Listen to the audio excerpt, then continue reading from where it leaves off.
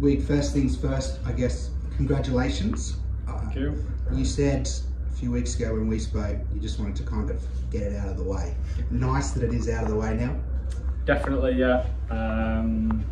Yeah, I've known it's coming for a while, so yeah, nice to be out of the way, but nice to do it in front of the fans here. Club were brilliant, sorted tickets out for my family, and they've all had a brilliant day. So, no, really nice. Would have been nice to get the win we probably deserved with it, but no, it's been a nice day.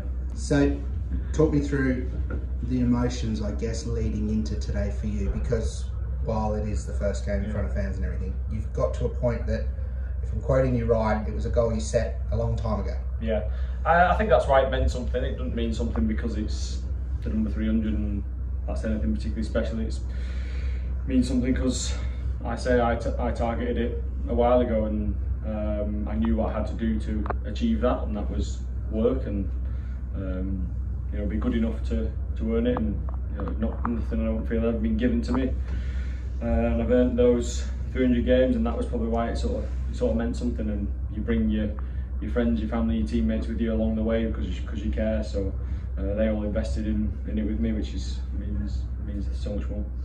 To have a 9-year-old son that's taller than you, how does that feel? As a 37 yeah. I do hope he ends up taller than his old man. I mean, really, he's already there. Let's be honest. He's no stronger. Freddie, tell me how proud of your dad you are. I'm pretty proud of him. He's he's nice. You can't, don't speak silly now. Honestly, you can't usually shut him up, and now you put a camera in his face and he goes all quiet.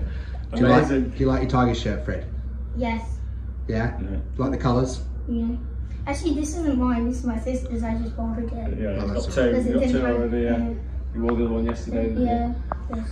I went to training yesterday. Wig, the game itself, I guess put a coach's hat on for a second. How proud of that team are you for, I guess, fighting the way back?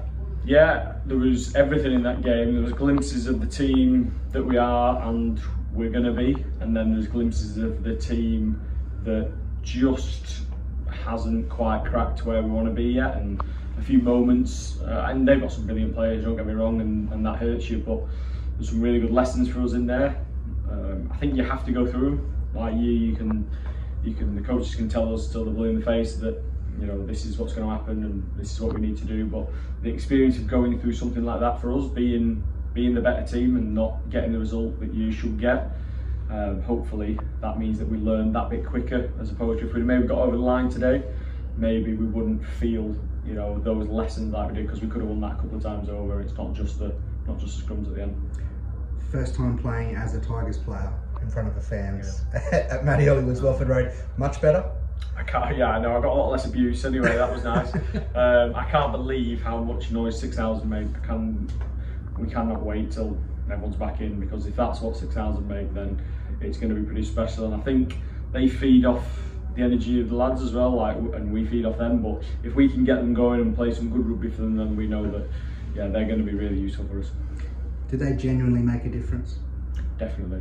Today, I think the intensity of the game was different today. If I'm honest, the league has suffered because of no crowds, because you cannot replicate that. I think the league's done a brilliant job of getting itself going, and the lads flying into each other and the intensity, but it adds something extra, and I think we saw that at the end today. I think that's what the last 20 minutes, if there's no crowd, we'll never know, but it definitely helps us, dragged us through. What needs to happen next week for the season to be a success? No, we want to go and win. I think there's another chance for us to prove that we're not a team that goes away, not a team that's not going to front up. I think that's happened in the past for too long. It's not happening now. We're not where we want to be. We're not close to where we're going to end up. But you know, we're starting on something. You know, it's something that the players are going to want to be part of, and we've got another chance to prove that next week by not going, oh, this is last game of the season, is there much on it? You know, we're going to turn up and do what Tigers do now, and rip in.